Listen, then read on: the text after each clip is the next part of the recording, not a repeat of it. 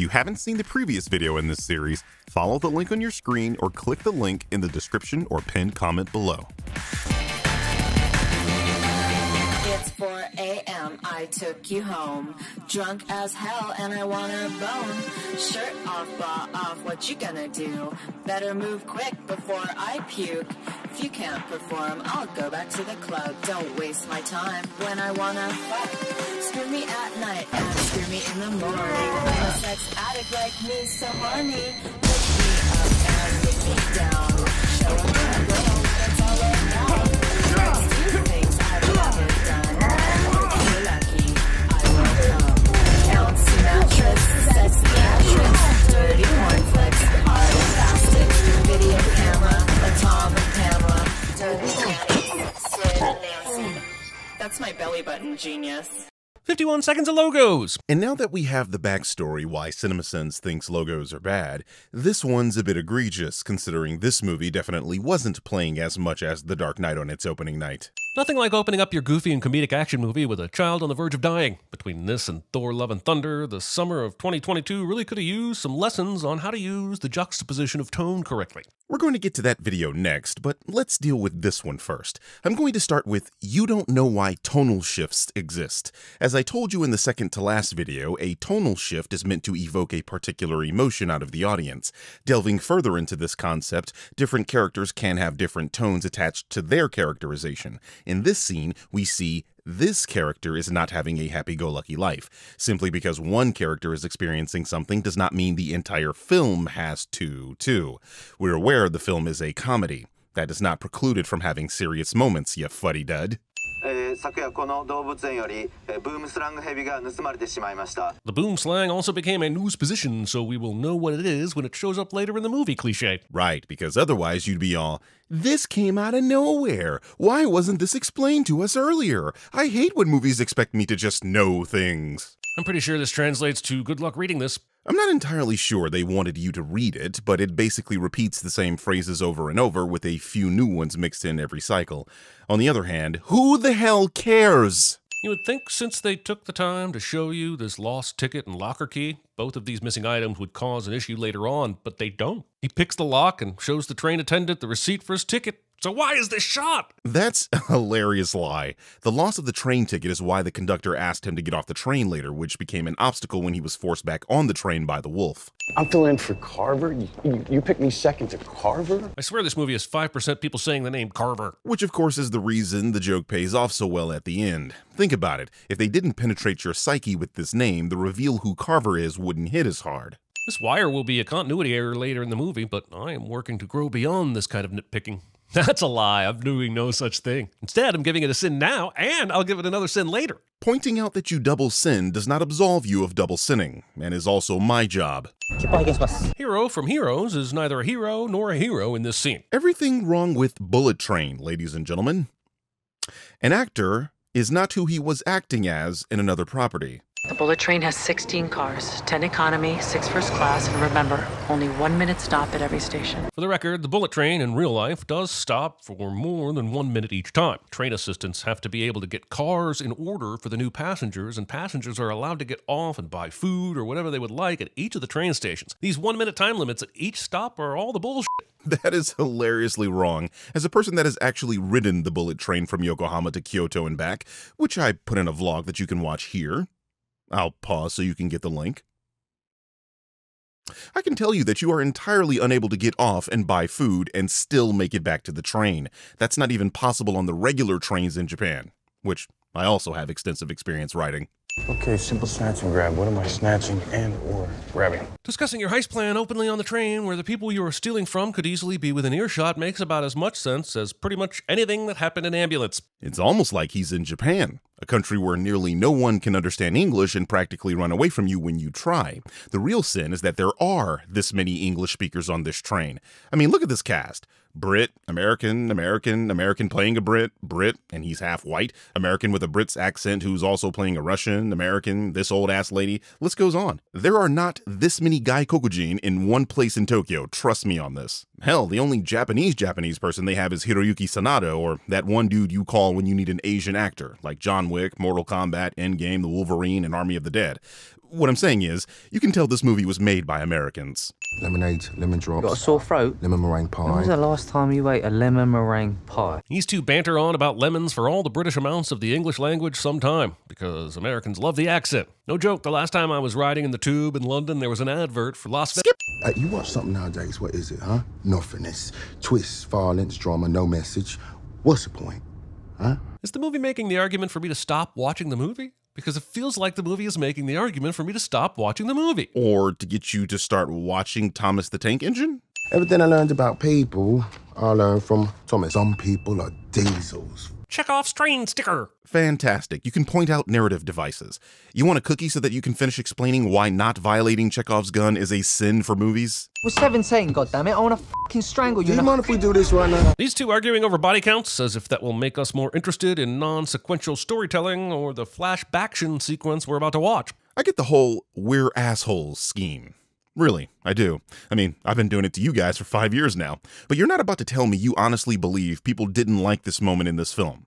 Are you that out of touch that you thought people didn't like this movie? Fam, this video has 1 million views, a metric you are barely able to crack these days, so that should tell you something. How about a wagon wheel? Strange request, but okay. So rock me, my... Jeremy sings in a video cliche. He's not a monster. He didn't make it sit through it 5 times. He just cut once, didn't he? Obviously, the act of cutting the fingers off, no matter how he did it, still makes the White Death a monster. But more importantly, how did he cut 5 fingers off at once without taking most of the hand as well? I mean, I don't want to see it, although I kind of do, but I really don't.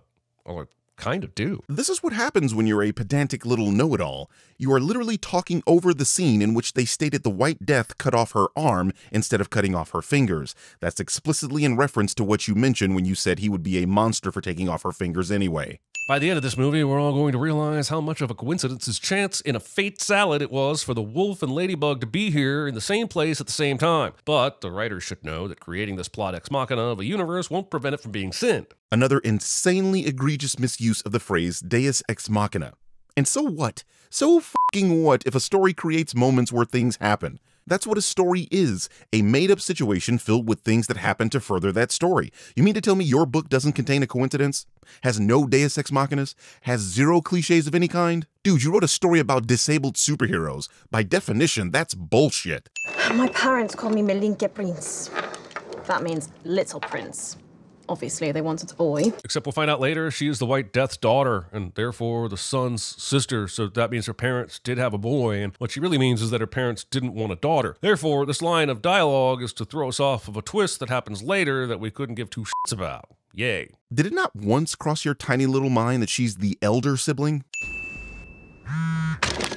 First off, the prince had no clue when Kimura would wake up, so there's no way she could have timed this call as perfectly as she did. Second, he would have shot her instead of letting her answer the phone. Third, that gun is rigged to blow up in the shooter's face, so if he did fire the gun, Kimura would be dead and not able to carry out the prince's plan. Suffice to say, everything about this scene might look cool on the page, but it plays out like shit on the stage. You're forgetting that they're on a moving train in Japan. Kimura had no intention of firing that gun in that moment, only to take it from her and threaten her with it. The scene doesn't even show him aim the gun at her until way after she picks up the phone. You just manipulate the audience into thinking he does. Why do I even bother forwarding you the briefings? Because how else would we have multiple scenes of various characters feeding us exposition and showing us an array of flashbacks that serve very little purpose other than to unimaginatively force-feed us narrative and pad the runtime? This movie is essentially Smoking Aces, and Smoking Aces had a 20-minute shorter runtime. Be more like Smoking Aces, which is a sentence I never once thought I would utter in my post-Smoking Aces lifetime.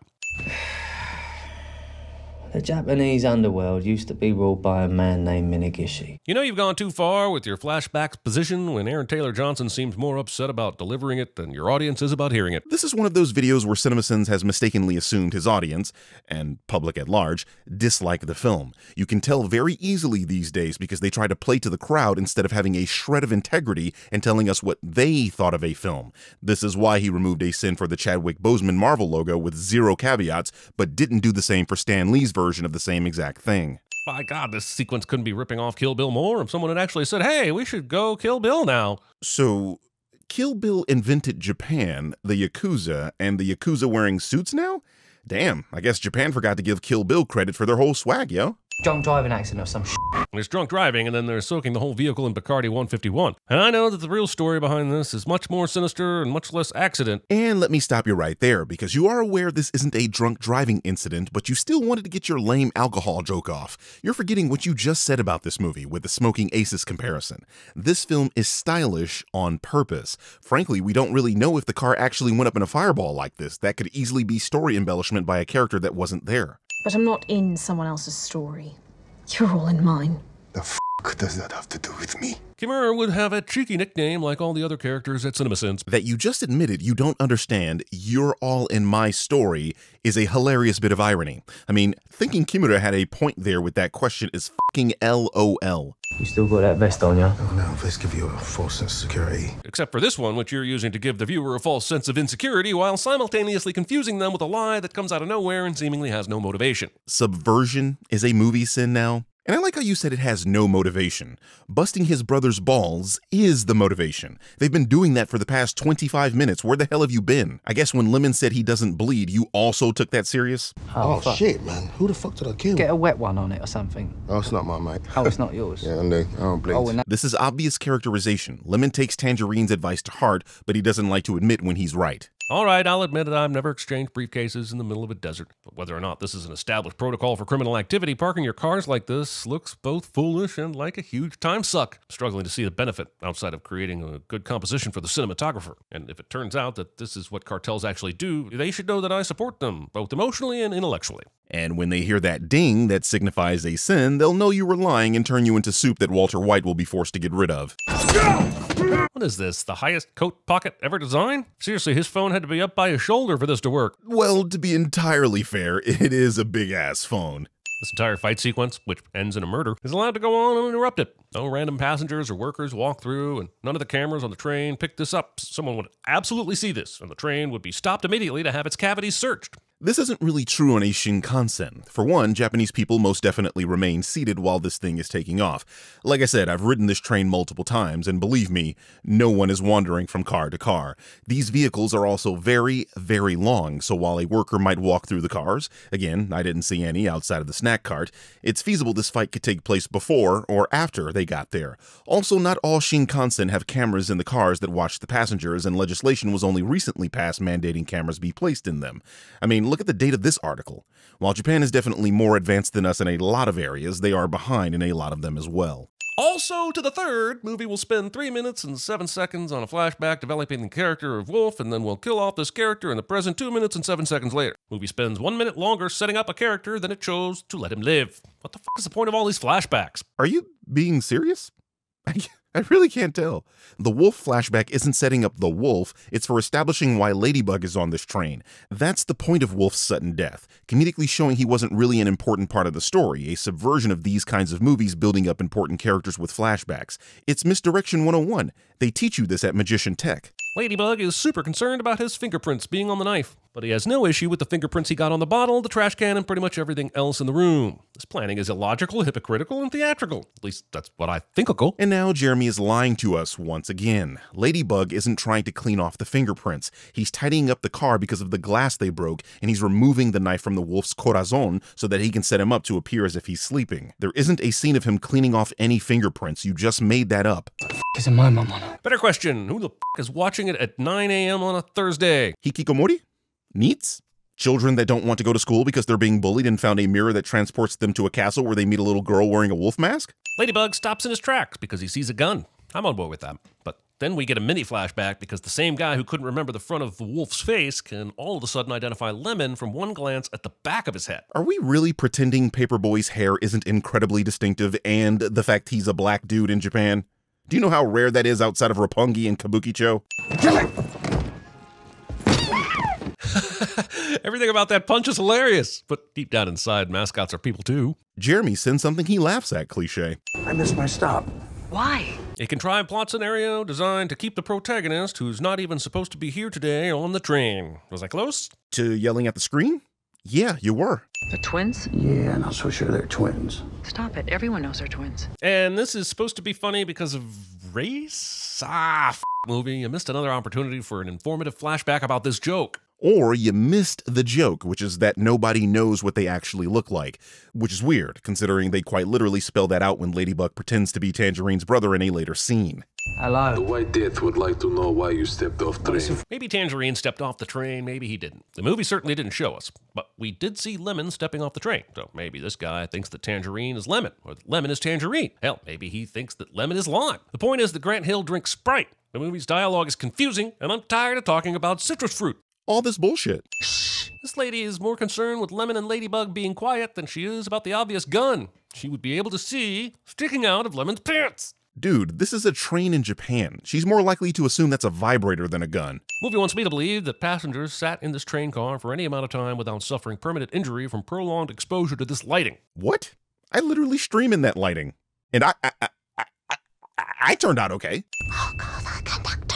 Eat a bag of dicks, lady. If Ladybug cared so little about this woman hearing him that he would ask her to eat a bag of dicks, then why go through with the I'm just typing on my laptop ruse? But you're speaking over Ladybug apologizing in that the insult slipped out, which means he did care about her hearing him. This video is awful. You're just making shit up without even caring what you're saying. A lot of phones do allow facial recognition when said owner's eyes are closed, and that is some bullshit.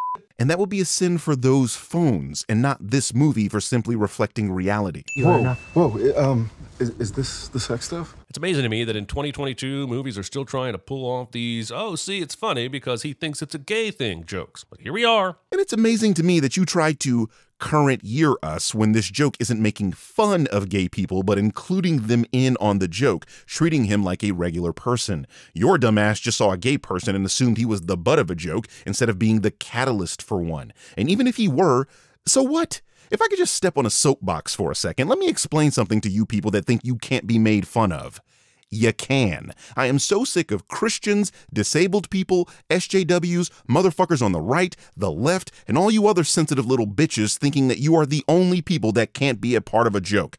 That's not how equality works. I could completely understand if the joke was, ew, gay dude, but in this case it was, haha, sexual misunderstanding, and the joke would have remained exactly the same if it were a sexually liberal woman. You cannot claim to want equality and at the same time laugh at everyone else, but try to exempt yourselves when shit gets uncomfortable. That's called privilege. There's another body here. Let the bodies hit the train. Let the bodies hit the train. Jeremy sings in a video cliche. I wonder how he'll do it. Maybe a pillow to the face. Well, the kid is hooked up to a ventilator, so the pillow on the face wouldn't really do much of anything.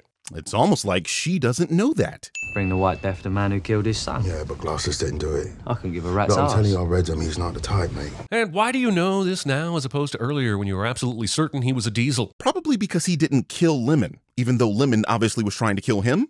Are you unaware the context of this conversation is about whether Ladybug is a killer? Hello? If the assumption is that he killed the White Death's son, why would he leave Lemon alive? Do you ever use your brain, or is it an antique piece that no one's allowed to touch? Littering the cigarette that you only lit 10 slow motion seconds ago. Well, the sign does say no smoking. 7 more minutes, and I am off this train. Wait a sloppy second. Why are you still on the train? Last we saw, you had just evaded Tangerine and the train was about to stop, so ATJ could do his sexy strut. Why didn't you hop off when everyone was clearly distracted? Because he didn't have the case, you know, his mission objective. This is the point at which he stopped caring about the case, which you conveniently failed to mention.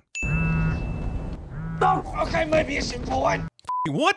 He's answering the phone? Now? Jeremy is making it seem as if it was not made abundantly clear to Tangerine that if he didn't check in, he and his brother would be killed at the subsequent stop. That was the literal point of the scene where he got off the train, something Jeremy mentioned at least 3 times. The White Death says to get off at next stop, holding the briefcase. Now I feel the need to go back to what we'll find out later, which is that the White Death had intended for his son and all these assassins to die. So why does he need them to get off the train right now to show the briefcase? Makes sense from a current standpoint because we believe he's expecting to see his son and get the money at the last stop. But since he's well aware his son should be dead, this change in plans where people could escape, get wise to him, etc. makes 0 sense. But that's not really true, is it? The White Death did hire the Hornet to kill his son, but at this point he's been made aware something has gone wrong on the train and that, at least to his knowledge, his son is still alive at this point. We know the Hornet has accomplished her mission, but since Tangerine and Lemon fooled the Yakuza at the first stop, the White Death is making sure his son is still on this train so she can finish the job. It makes all the sense.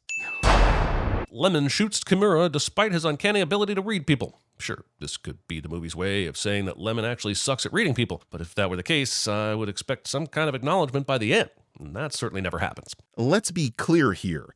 Kimura is a bad guy. He works for the Yakuza and intended to kill the person responsible for his son's hospitalization. It could be said that he correctly read that he's a bad person overall. He also correctly identifies that Prince is shady twice, only she fooled him in this particular moment. You had Zazie Beetz in your movie and you waited 1 hour and 10 minutes to let us see her? What the f***, Bullet Train? This movie shows Michael Shannon even later in the film, and he's a far more accomplished actor than her. Like, what the heck has she done to elicit this response? You stole my snake, bitch. Hey, bitch. Weak ass bitch. The hornet stings, bitch. You've seen my face, bitch.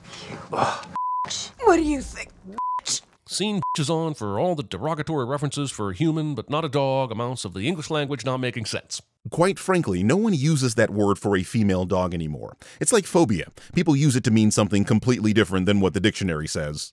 One little prick from this, you know what happens? Yes! Your blood congeals, clogging your veins. You bleed out of your I said yes! Making Ladybug good at CinemaSins doesn't absolve you for expo-splaining the effects of the snake venom for what feels like the 100th time. But that's exactly the purpose of the scene. Her over-explaining something a character in the movie acknowledges he already knows is the joke.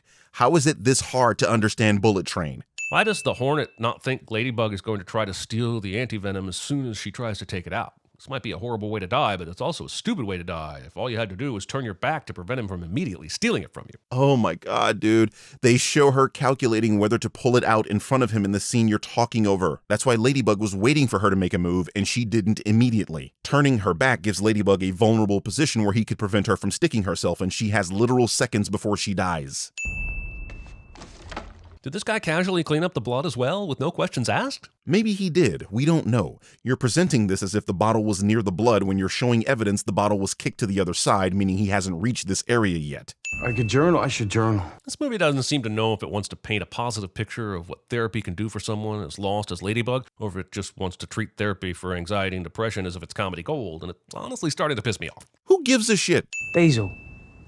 The absolute f***ing worst. Whoa, man, I know everyone's got an opinion about the Fast franchise, but he was great as Groot, right? I've pointed this out before, but this is one of those lame nothing sins CinemaSins has to include for context for the following scene. It's a nothing burger that he could have skipped, especially because he always cuts out context. Seriously, if you laughed at this, you probably also find knock-knock jokes hysterical. I'm scared. I don't want to be alone, please. The movie seems to believe that Ladybug is the protagonist, but he's killed almost all of the cooler characters and now falls for this bullshit. So outside of his good looks, why are we rooting for this guy? Up to this point, Ladybug has killed one character, the Hornet, and like every other interaction, it was in self-defense. The Wolf and Tangerine killed themselves, and like I've said many times, a protagonist is not always a good guy. Jules and Vincent are literally hitmen that brutally murdered Jerry Seinfeld. Dom Cobb lies to people while they're dreaming and steals from them. Adelaide Thomas took the place of the real Adelaide, subjecting her to horrors beyond imagination. A protagonist simply means the main character. It does not mean they are morally good and that we should be rooting for them. It's raining and everything is on fire because wet hot drama. Is this an assumption that rain automatically extinguishes fire? Because, yeah. We prepare together, or we die alone. Classic team up. Classic. But see, this is one of those bullshit seen that coming sins that nobody believes you actually saw coming. Seriously, up to this point in the film, who seriously thought these guys would form up like Voltron to take on the White Death? You all thought Lemon was dead. Hell, you thought Kimura was too. You might as well tell me you knew Graves was Grindelwald. Oh, shit, everything's in Japanese. Being this shocked that everything is written in Japanese on a Japanese train in Japan. Can you blame him? Up to this point, everybody spoke English. He's like the idiots that watch dubbed anime. In the comment section of a Crunchyroll video, upset that they can't watch the latest Demon Slayer episode because the dub wasn't out yet. Watch it in Japanese, you dingleberries. The man who murdered my wife. And see, it's funny because in David Leitch's film, Deadpool 2, Brad Pitt had a cameo. So now, in his film Bullet Train, Ryan Reynolds has a cameo. See how that all works? Yeah, we see. What's the problem? I'm going to say Ladybug survives this. And I challenge you to prove to me that the coffee pot should not have killed him. No problem. We saw this train slow to 30 miles per hour and subsequently crash through a city. Using common sense, we can safely determine the train slowed down significantly from these impacts, but let's stick with 30 miles per hour since the train also went down a hill. Since the object didn't go flying until the train crashed, its momentum is that of the trains, or roughly a starting point of 30 miles per hour. We have seen baseballs, objects significantly denser than this empty kettle, hit baseball players in the face, and they can travel in excess of 90 miles per hour. That hits Mitchell. This means if any human has ever survived a fastball, it's not a stretch for Ladybug to have survived this kettle. The movie has the audacity to troll us with a flashback to the story of the fucking water bottle. I think it's hilarious, and I love that it's in the movie. But after an hour and 50 minutes of tomfoolery, I'm just not in the mood. Jeremy sends something he likes, but is not in the mood for cliché. In other words, someone's wife.